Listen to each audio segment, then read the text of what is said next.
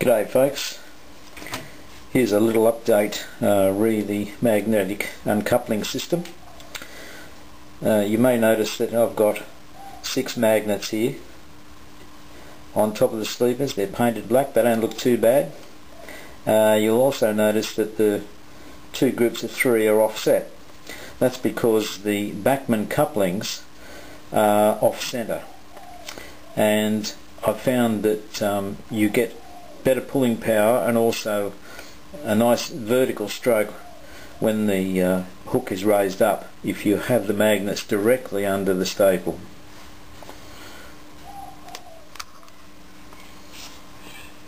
This is the sweet spot here, or the centre obviously, and from this angle you're probably noticing that the magnets are a bit hard to see now. Which is the idea. We don't want them too obvious, but I think Toto mentioned some time back about using markers. How do we work out where the uncoupling spots are? And I think it might be something that's worth looking into, especially if you're operating from a couple of feet away. It'll be very difficult to tell where the uncoupling spot is, but it works very well. Speaking of staples, this is what I'm using now. This is what they call a number 10, if that's in focus. It's a much smaller staple than the 26/6. Do you like that one, Tato? 26/6. And you can see that the two together, there's a considerable difference in their size. And this one, the number 10, is what I'm using on the couplings now, because all it requires is that when you peel one off, you just bend one of these legs straight, and then I just put the right angle corner that's left over the jig and then bend it down to, what have I got it up to now? I think it's 55 degrees. And because of the spring in the wire, it comes back to 45 degrees when I let it go. And these are a bit lighter in gauge than the other ones, so they're less obvious.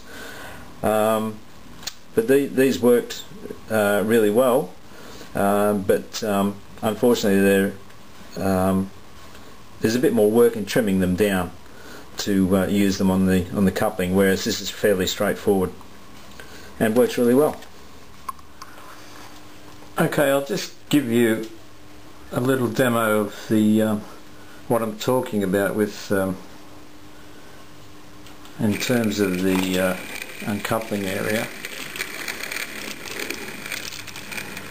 Sorry for sounding distracted, but it's difficult to do this through the camera. Now we'll just bring the wagon back very slowly,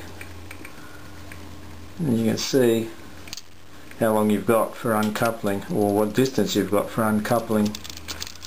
We'll try that again.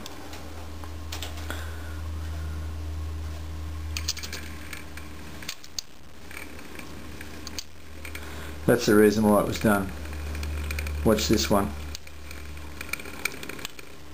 Same thing.